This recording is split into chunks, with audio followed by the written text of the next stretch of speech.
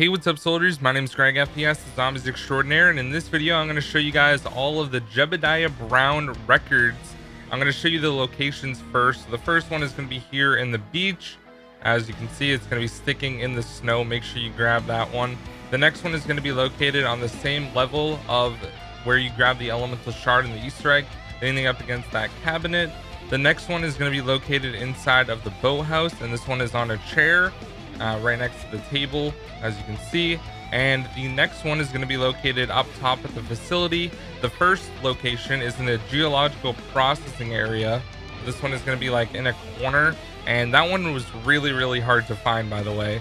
And the other location of a record that is going to be up here at the facility is going to be near the power area, in the human infusion area, and this one is going to be located on a shelf all the way on the left hand side, so you can grab it. So anyways, guys, the Jebediah Brown quotes are really cool. Basically, it talks about how like he created Pack-a-Punch and a bunch of other stuff on Buried, and it talks all about Buried. I think you guys will definitely like it, so here we go. The day's the 14th of April, the year of our Lord 1885. A day I will hold dear until my last. I have done and spent 30 years of my life in Purgatory Point. My ma brought me out here when I was but 10 years young. She hoped to give us a chance at a new life. They're good folk here in Purgatory Point. Sure, sometimes they get a little rowdy, and maybe we strayed too far from heaven's gaze, but what do you expect from a frontier mining town? Something happened to one of the miners. Clive Farnsworth, a good man, came by the shop a few times. Anyway, he went down into that mine, stayed down there for 10 days. When he came back up, he was changed.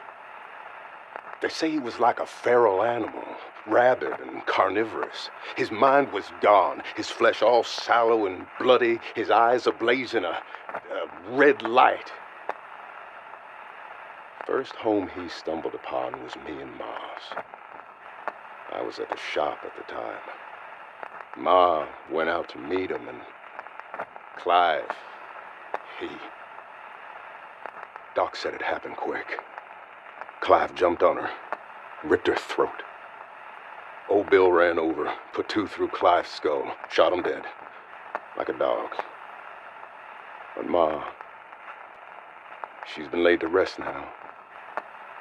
She'll rise up to heaven, and bless her soul, she'll be greeted with open arms. That mine. They've been digging for that blue rock. Some folks say you stare too long, you'll find the devil in it. I need answers. I need to understand what happened. I'll head down to that mine tomorrow.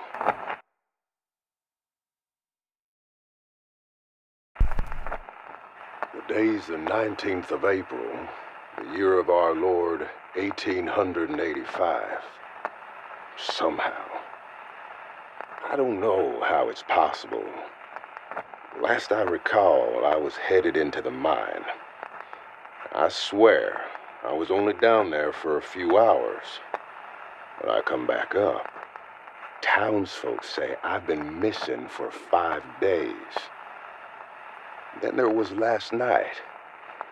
When I slept, I had a vision. 2 angels came down to me from heaven. They told me I needed to be ready to prepare for what was coming. What was coming, they would not tell me, but how to prepare. Build a machine, they said. A machine that will grant you great power. Now, this machine was complex, requiring craftsmanship and mechanical skill I did not have. I told them such, but they said not to worry. They would guide my hands. The way they described it, it sounded like an oven or a kiln. You stick your rifle inside, and when it come back out, well, let's just say that rifle would pack a serious punch.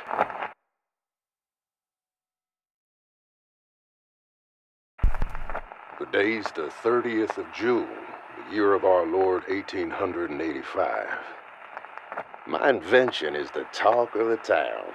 People been coming from far and wide, eager for a chance to upgrade their firearm. Revolver, rifle, the machine don't care. It'll pack 'em all. I pray every night, thanking the heavens for sending them two angels. I couldn't have done this without their guiding hand. They returned to me last night. They told me there was another machine they wished me to build. They called it the Agarthan device. Said it had the power to grant that which one truly desires. I told them I was their servant. Show me the path and I will walk. They said I needed three things: the blood of an elder god, an elemental shard, and a metallic vessel to harness and carry both. To find the blood, they instructed me to travel to the bottom of the ocean. I told them this I could not do, for I would perish. To craft an elemental shard, they instructed me to forge 4 souls with a blue rock from our mine. I told them this I could not do, for I do not have the means to siphon a human soul to an element. But a metal vessel? Well, I am a blacksmith. That I think I could manage.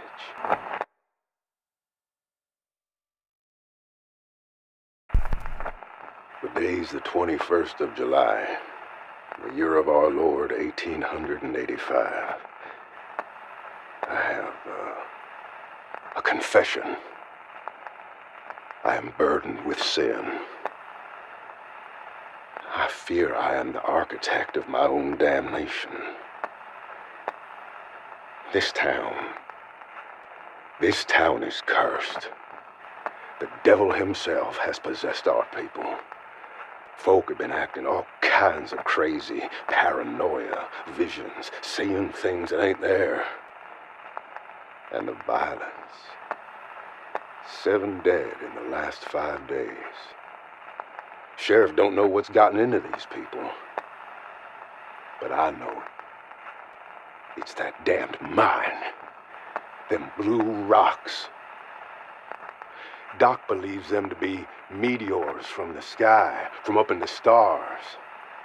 Maybe from heaven. But whatever the cause, I fear the disease that consumes this town has gotten to me as well. Last night, I felt overcome with loss and grief. I went to see Ma at the cemetery. Maybe it was a whiskey. Maybe it was delirium. I can't say, but I dug her up and took her into town. I took her to my shop where I kept the machine. I don't know what came over me. Like something took control of my body, like a puppet on strings. I put her in the machine. I don't know why. Maybe it would bring her back to me. But she vanished. Nothing came back out. I stumbled home in a daze, but as I arrive, I see before my eyes, I see an apparition, a spirit. It looks just like her, only when she was younger. She floats around the house now. I catch her playing the piano. The angels. They came back to me again. I've built the metal carriage just as they asked. Only one thing left to do now. Upgrade it with my machine.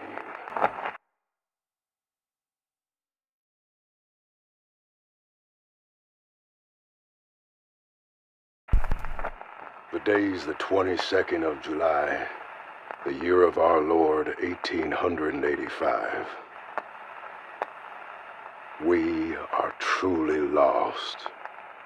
This town, these people, we are being punished by heaven for our transgressions, and now must suffer the righteous hand of retribution. I did as they asked. I put the metal vessel in the pack-a-punch machine just as instructed.